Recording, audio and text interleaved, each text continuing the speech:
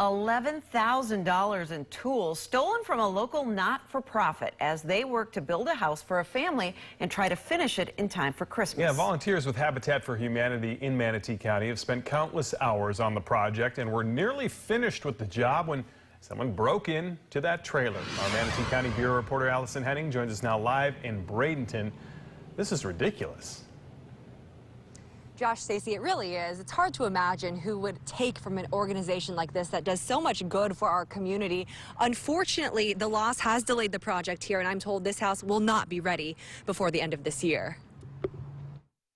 This trailer, once packed with the tools volunteers use to build houses for hardworking families across Manatee County, is now virtually empty. Power tools were up here in the racks, and all of them were taken, along with all the batteries, and batteries are a major expense for us. Bruce Winter tells 8 on Your Side thieves got away with $11,000 in supplies, and while they were at it, left this Habitat for Humanity trailer damaged.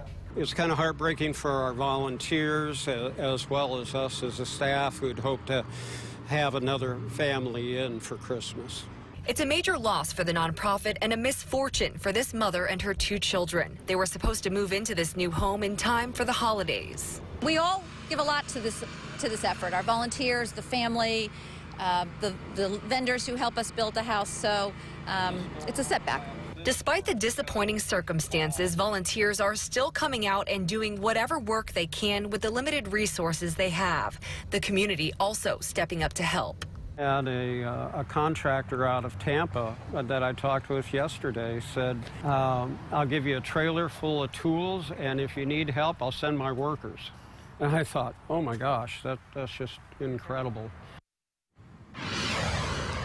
And Bradenton police are working to track down the crooks in this case. Meantime, the nonprofit has posted a list of all of the tools that were stolen on their website. I posted a link and other ways you can help on WFLA.com. Live in Bradenton, Allison Henning, 8 on Your Side.